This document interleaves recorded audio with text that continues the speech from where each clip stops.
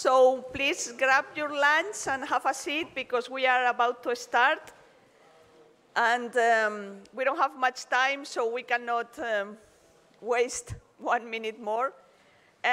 So let's move to the next session that is going to be about the new era of genomic testing in early stage breast cancer. Can I have my slides, please?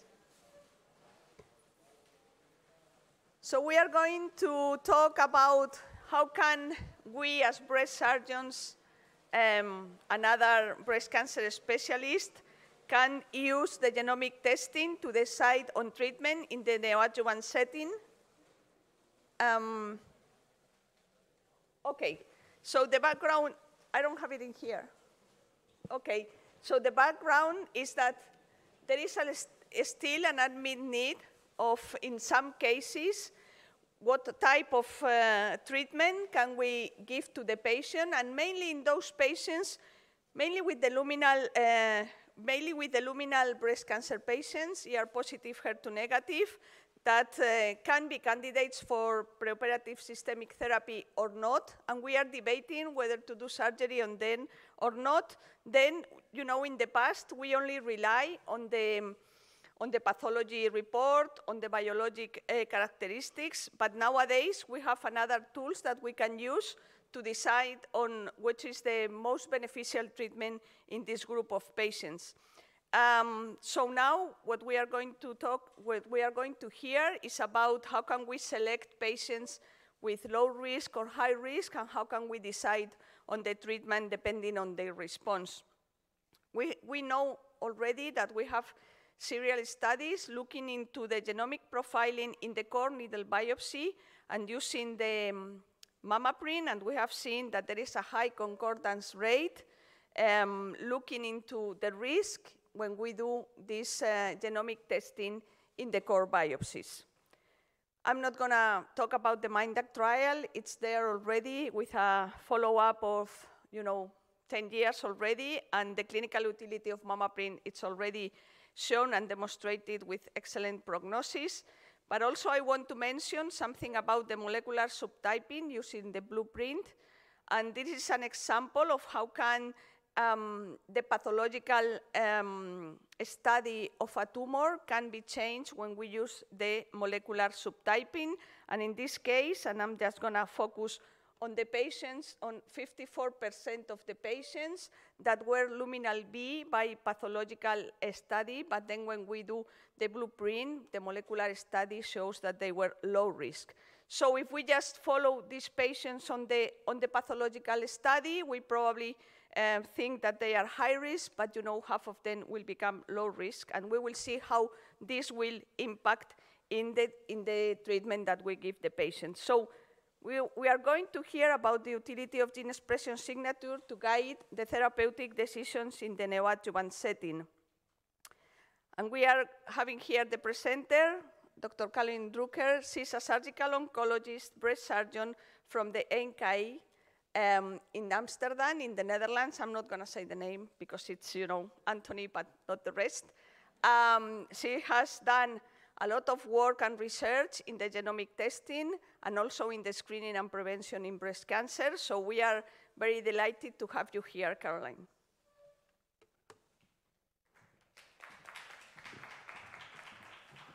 Thank you, Isabel, for this extensive introduction on the topic.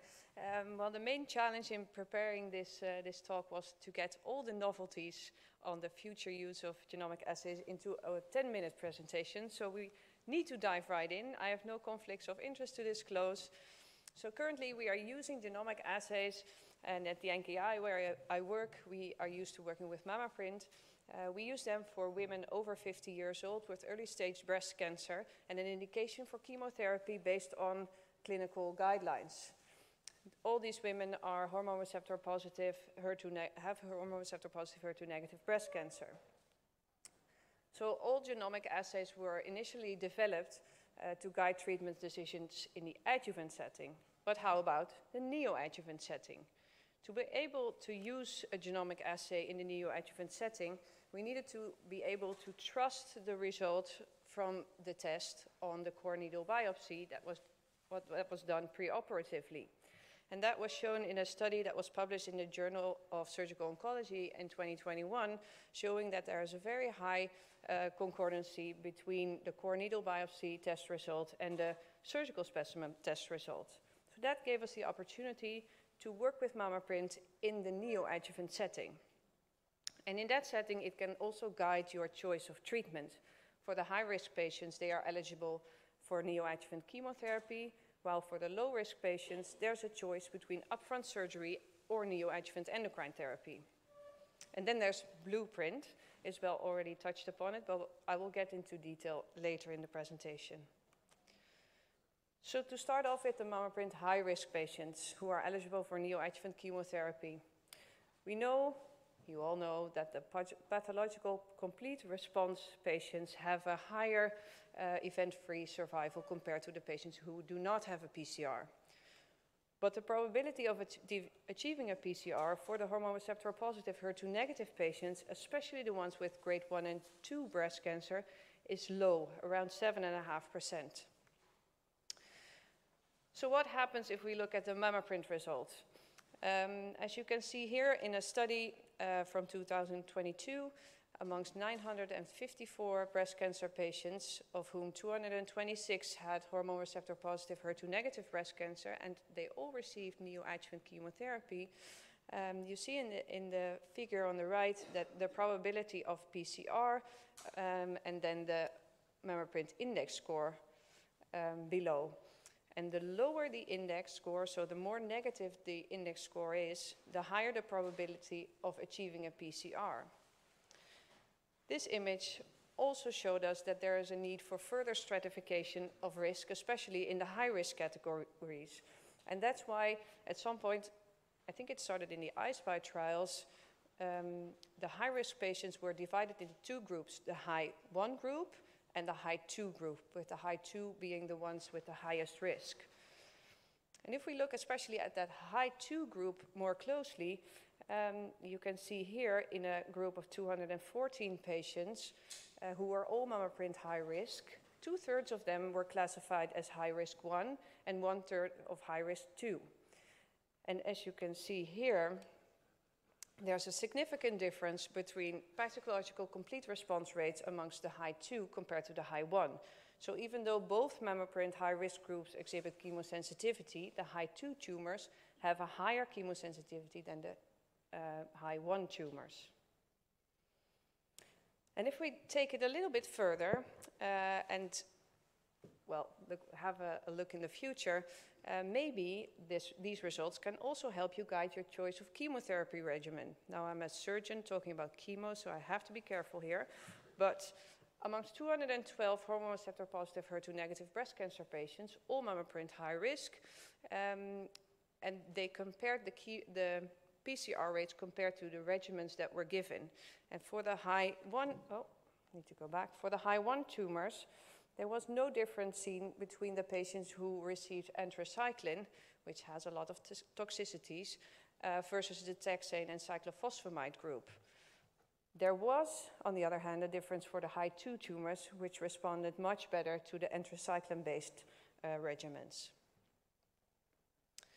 And then Blueprint. Blueprint is an aide gene molecular subtyping assay that classifies tumors as luminal, and then you have the luminal A, which are the MammaPrint low risk, and the luminal Bs, who are the MammaPrint high risk tumors, HER2 and basal type. Blueprint results are provided with your MammaPrint results, so you can always find them in the results section. If you add your Blueprint to your pathological classification, we see in the MRES study that 23% of the patients were reclassified to a different subtype using Blueprint. And most interestingly, we saw that 20% of the hormone receptor positive HER2 negative breast cancers turned out to be Blueprint basal.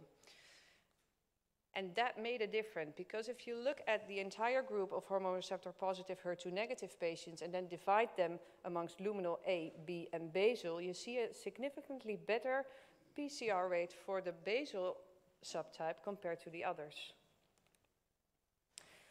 So if we look more closely to the hormone receptor positive basal subtype, we see that they have comparable PCR rates and prognosis to triple negative breast cancer. It's a small study, sub-study from the MBRAS trial, 73 patients who were blueprint basal compared to 229 triple negative breast cancers. And we see that the PCR rates are compatible and the DMFS, as you see in the image, is also comparable, especially in case of a non-PCR. Then on to the genomic low risk, the patients who are eligible for either upfront surgery or neoadjuvant endocrine therapy. Especially the neoadjuvant endocrine therapy is interesting because it might help downsizing the tumor, which can influence your surgical decisions. In the Z1031 trial, we already saw that there is a clinical response to neoadjuvant endocrine therapy of around 20%. So this might be interesting for us surgeons. If we look at that, at adding the mama print in these cases, in the MBRAS trial, there's only a small group of patients who receive neoadjuvant endocrine therapy. And amongst these patients, the majority was luminal A, but also a quite large proportion was luminal B, and only several patients were HER2 or basal. As you can see in the image here, luminal A, the light blue, are the mama print low risk, versus the luminal B, who are mama print high risk. You see that a partial response is achieved in about half of the patients, and stable disease in others, but progressive disease, it was not seen very often. And if we then look at survival, this is metastasis-free survival rates, we see that the luminal A, so the mama print low risk group, have an excellent survival of 91.1% in 5 years, compared to the luminal B's, mama print high risk, who have 75% 5-year distant metastasis-free survival. We also wanted to look at this in our own patient population. Within the NKI, we had 72 patients with hormone receptor positive HER2 negative breast cancer who were treated with neoadjuvant endocrine therapy based on their mama print result. And we saw a pathological partial response in 94% of the patients.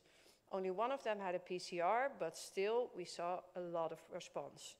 And the most interesting part was that 26 of the patients were eligible for mastectomy prior to their neoadjuvant endocrine therapy, but eventually 16 of them received breast-conserving surgery after their neoadjuvant endocrine therapy. So that's a 60% reduction in mastectomy rates. So overall, the impact of MammaPrint and Blueprint on treatment decisions was evaluated in the Determine study, which is a prospective observational multi-center study in clinically high-risk breast cancer. So all patients included were eligible for neoadjuvant or adjuvant chemotherapy based on their clinical pathological factors. And what they saw is that 43% of the patients had a change in treatment decision based on MammaPrint and Blueprint results. And for the luminal A, so the MammaPrint low-risk patients, this was even 95%.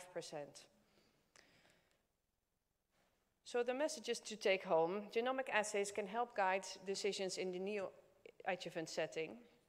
Molecular subtyping using Blueprint can help find the aggressive hormone receptor positive breast cancers with a higher PCR probability. MammaPrint high 2 tumors have a greater probability of a PCR compared to the high 1. Patients with a high 2 tumors appear more likely to achieve a PCR to the anthracycline-based neoadjuvant chemotherapy compared to the high 1. And neoadjuvant endocrine treatment is an option for genomic low-risk patients and may lead to more breast-conserving surgeries. Thank you.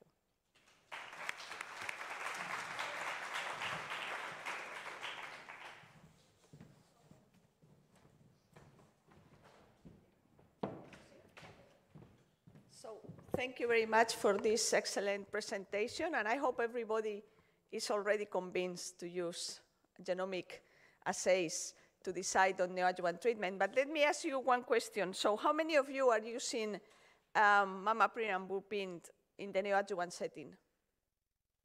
Okay, well, so let me ask you a question, and this is a clinical case. Well, can we go back to the presentation?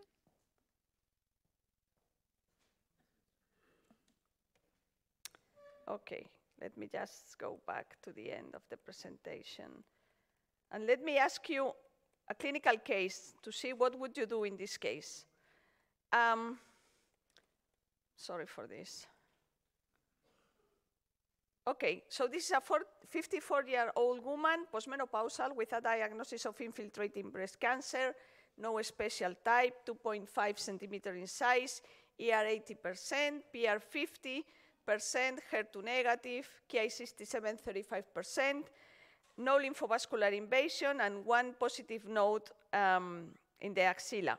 So she's a clinically T2N1M0. What treatment would you recommend? How many of you would do surgery up front? 1, 2. How many of you would give the patient neoadjuvant treatment?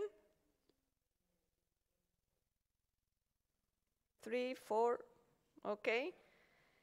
Neoadjuvant hormone therapy? Genomic profiling? To have more information? Okay. So what about the rest? You just send the patient to another hospital or to be treated? Because there is only like 4 or 5 answers to this. Okay, so what would you do? Genomic profiling, of course. So why is that? Can you just give us a little bit more of that? Yeah, so she's postmenopausal. She is in that gray area of patients that do or do not benefit from chemotherapy, either neoadjuvant or adjuvant. And I think for all the patients that we are still in doubt, we need to use genomic assays to have a more clear view of what type of tumor we are dealing with. The only thing that stands out a little is that she has a Ki67 of 35%. In our institute, that's debated sometimes whether we consider that high enough to give her chemotherapy anyways. But still, we have never seen any evidence that a genomic assay, whatever genomic assay can be comparable to the Ki67. So I would go for the genomic profiling and see if we can treat her, downsize the tumor, downsize the axilla, hopefully, to spare her extensive surgery. Yeah, because, you know, in this patient, you know, if you operate on her, and let's say that she had a 2.5, 2.6 centimeter, more or less immunohistochemical is the same, only one lymph node positive.